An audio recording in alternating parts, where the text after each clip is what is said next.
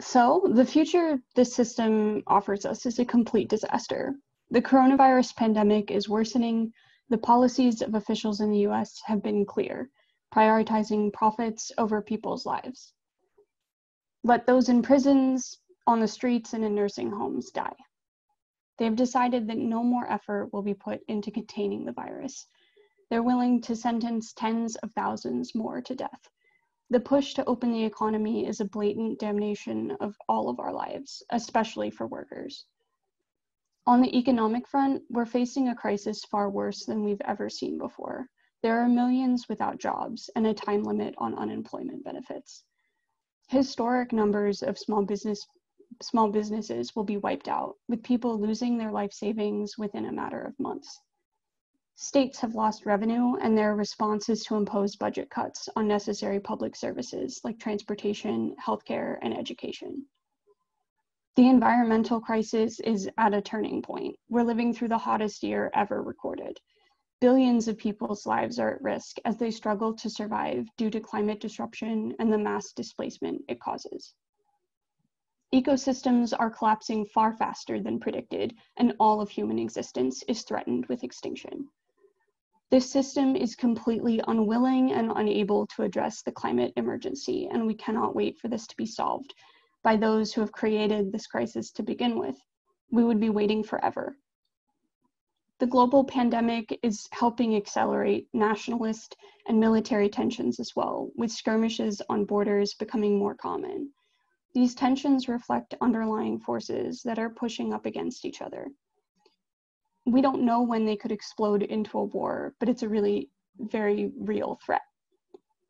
Amidst all of this, the expectations are that we will return to normal eventually. Politicians, corporations, the media, every spokesperson of this society tells us we'll be returning to restaurants, gyms, concerts, and all of our normal activities. We're supposed to go back to school in the fall, whether it's online or in bare-bone classrooms while wearing masks.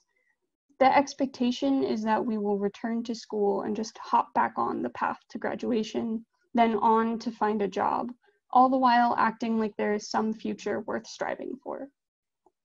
What's the use of working so hard to integrate into a society that only offers us a nightmare?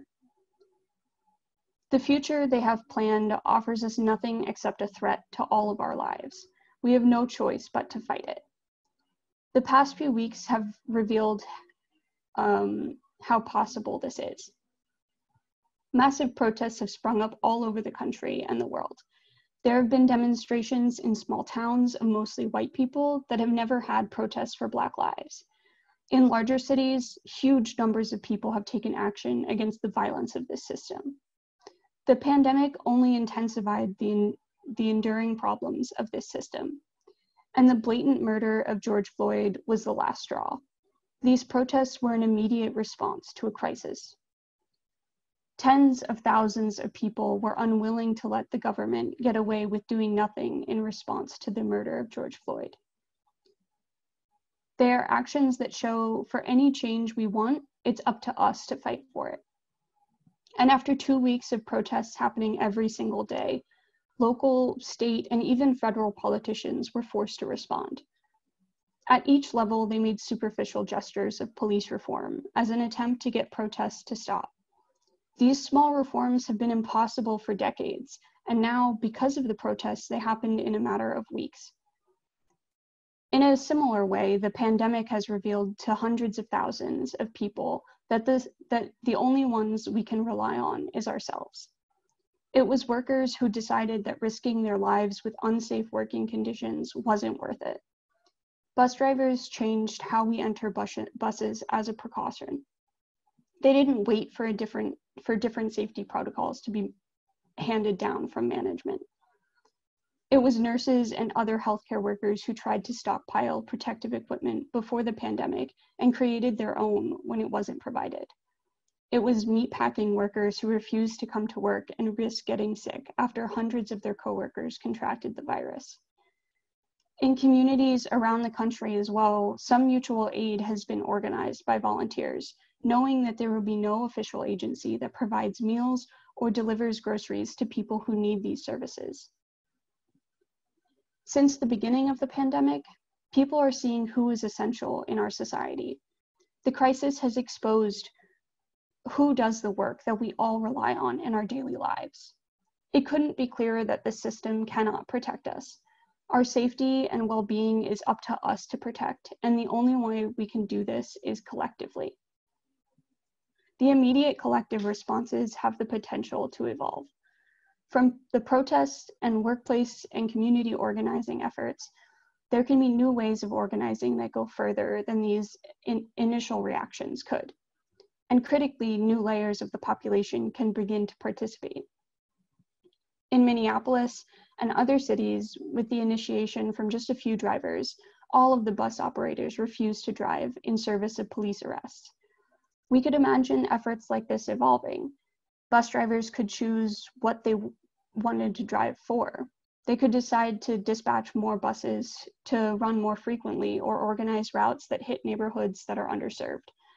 If organized, this power could be tapped into on a much broader level to fight for all the things we need. In some places, people have taken over hotels to house people.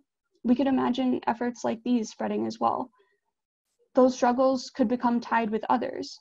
If organized, people could show up to defend any attempt to evict someone, or go further and collectively reallocate empty housing to those who need it. If organized, we can stand up to the attacks of this system. With the growing number of crises, we'll have to decide how we can fight back against the immediate attacks. We'll also have to organize and strategize for how we build stronger movements and collectively solve the issues we experience. But most importantly, we have to remember that what the recent protests have shown us, that the method to defend ourselves and accomplish any sort of change does not depend on the politicians. They'll promise the moon and the stars if they can get people to give up struggling. Instead, our future has always depended on what we do, on regular people organizing and fighting for what we want. We know the future they have in store for us. A movement that can defend against the attacks of the system has the potential to go even further.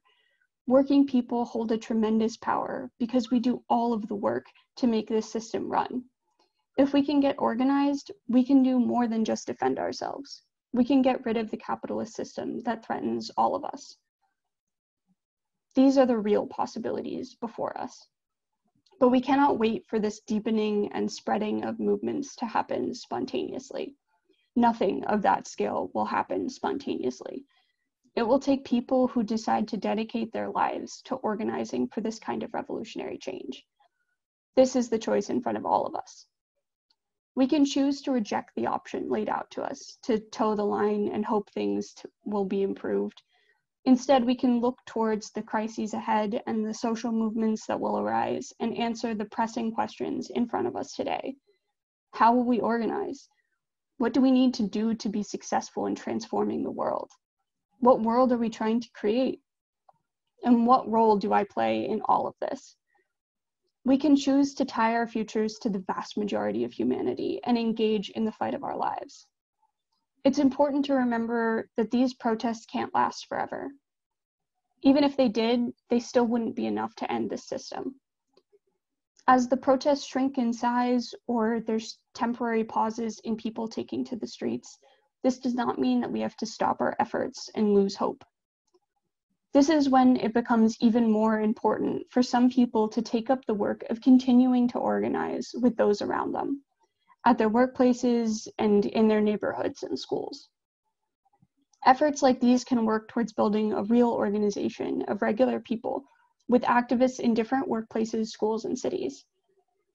This can be an organization that doesn't just fight to protect ourselves and doesn't just fight for small but important reforms.